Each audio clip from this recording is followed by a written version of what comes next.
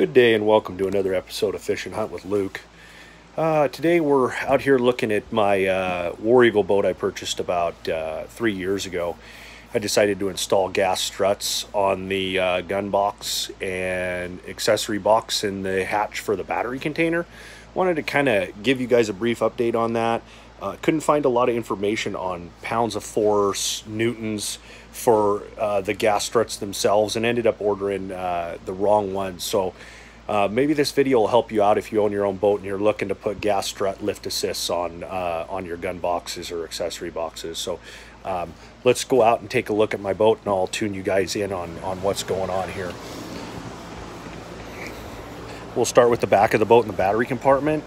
Right here is I've installed a small Apex Stone brand lift assist in about this is a small one, 7-inch, and I think it's about 70 or 80 newtons.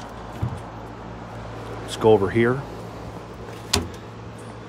On this one I jumped up a little bit in pounds, and this one is 134 newtons. And as you can see right here, it's supporting a fairly good sized gun box or accessory box, however you want to look at that. Now I believe the gun box is right over there, and we're going to go over and take a look at that.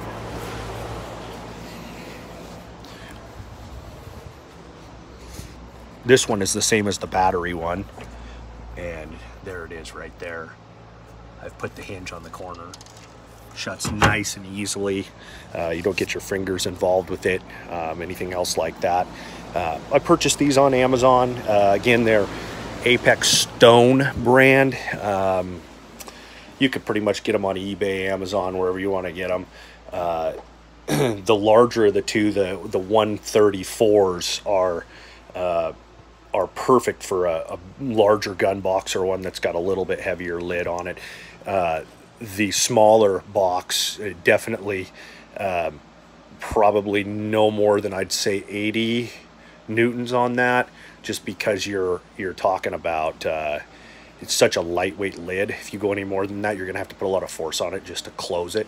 So anyway, thanks for tuning in, guys, and stay tuned with me, because I'm gonna have a lot more videos on updating this War Eagle hunting and fishing boat. So I'm really excited to get you guys involved. Please like and subscribe. I make these videos short and sweet because people complain about the length of videos, you know, it being just too much BS and that kind of thing. But if I can help you guys out in any other way, let me know in the comment section.